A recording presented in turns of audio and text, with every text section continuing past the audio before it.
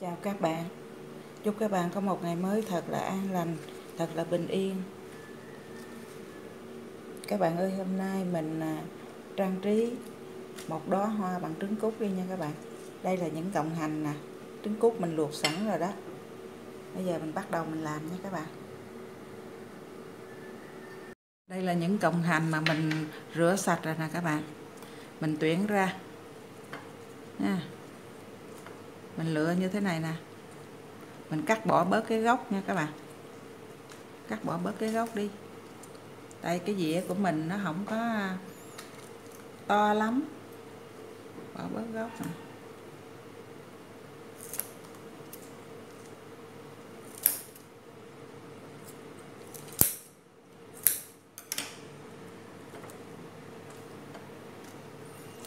Và đây là những cái cọng. Bây giờ mình lấy cái cọng này đi ha. Mình lấy cọng này đi các bạn. Mình đo vô cái dĩa. Mình hớt hai cái những cái lá này.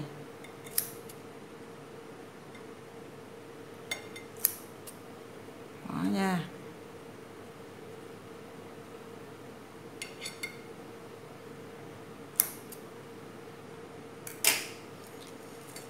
Đây là cái que tăm nè các bạn. Tăm que. Và đây là cái trứng cút ha. Bây giờ mình làm cái lá hành trước. Mình tét cái lá hành ra. Mình đi theo chiều mà mình hớt đó các bạn. Mình làm cái lá hoa tulip nha các bạn. Mình đẩy những cái lá này ra.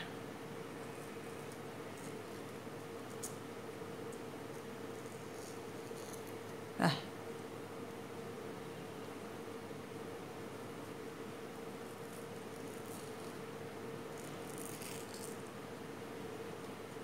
Rồi mình cho nó banh ra nha.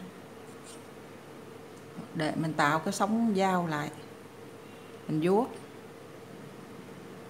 cho những cái lá này nó to ra. Mình không có ngâm nước nha các bạn, ngâm nước là nó quéo ra lại hết.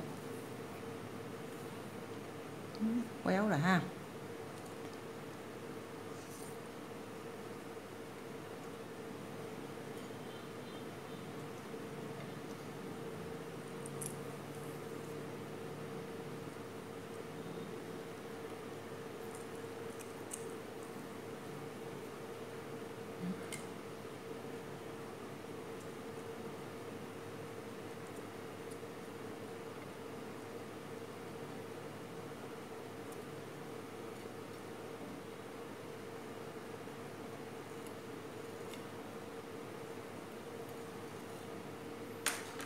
Đây là trứng cút nè các bạn. Trứng cút nó có hai đầu, một đầu trên và một đầu dưới. Bây giờ mình chẻ nó ra.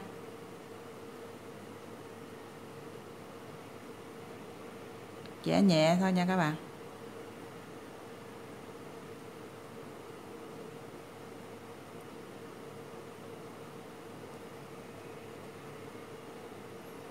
Mình tách nó ra các bạn.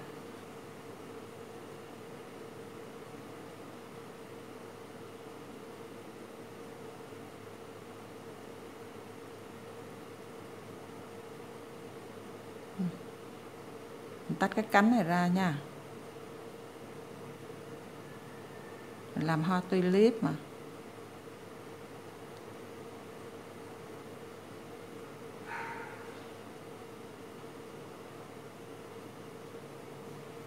Các bạn thấy không?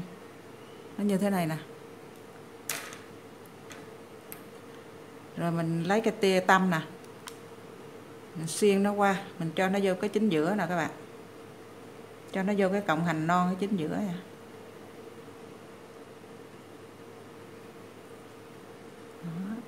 Đó. Được một cái hoa rồi ha.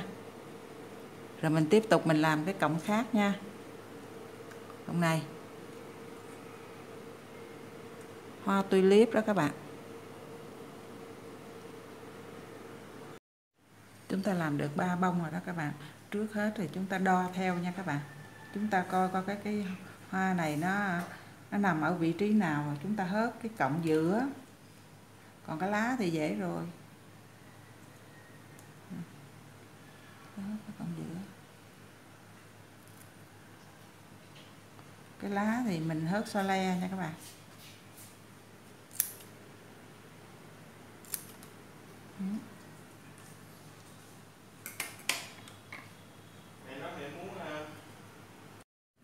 Các bạn ơi, mình có một cái đóa hoa tulip màu trắng rồi nè các bạn, rất là dễ thương nha các bạn.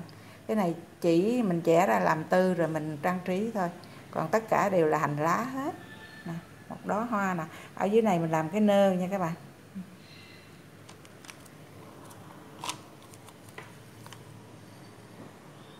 Mình làm cái nơ hoặc là không làm nơ thì cũng được, tại vì mình muốn hình dung ra là một bó hoa tulip.